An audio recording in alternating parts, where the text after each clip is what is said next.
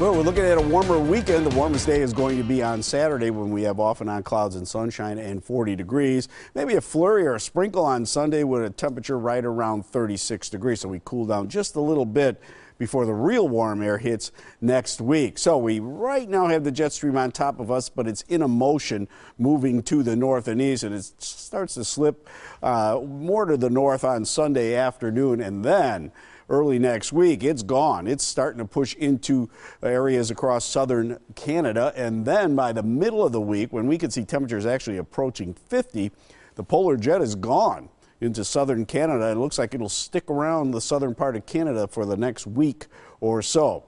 We did have a cold day, or a cold morning, I should say, 0 in Milwaukee. That could be the last time we see zeros or sub-zeros for the whole month of March. 1 in Madison, 1 in Green Bay, 3 below in Wausau and Platteville. But I think that's the end of the very chilly nighttime temperatures. Hit 39, Twin Cities 40, in Fargo 28, in Milwaukee 56 degrees in Des Moines. So you can see the mild air is out there.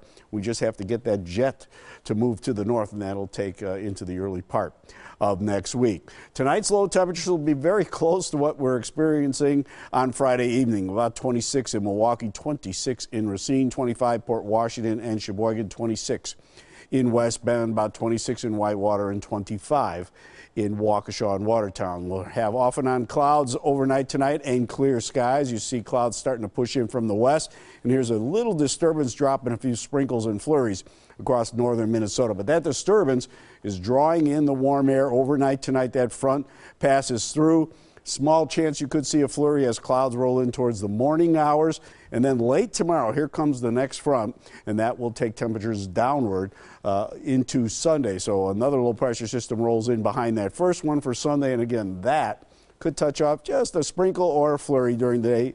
Anything that falls this weekend will not amount to much at all. So for tonight, increasing clouds, actually off and on clouds and clear skies, mild air, 26 degrees, with those temperatures actually rising before dawn. So tomorrow, partly to mostly cloudy skies. Hopefully we'll get some good breaks of sunshine, which will get that temperature up to 40 degrees on westerly winds at 10 to 20 miles per hour. Tomorrow night, partly cloudy, not as cold, with a low of 23 degrees. And into Sunday, partly cloudy skies, a little cooler, but still nice for this time of the year, 36 degrees. Now check out this Storm Team 4 7-day forecast. It starts out with 40 degrees on Monday with some sunshine. We'll also see partly cloudy skies into Tuesday, 47 degrees. And on Wednesday's our best chance of seeing 50 degrees, 48 with sunshine. We stay in the 40s into the end of the week.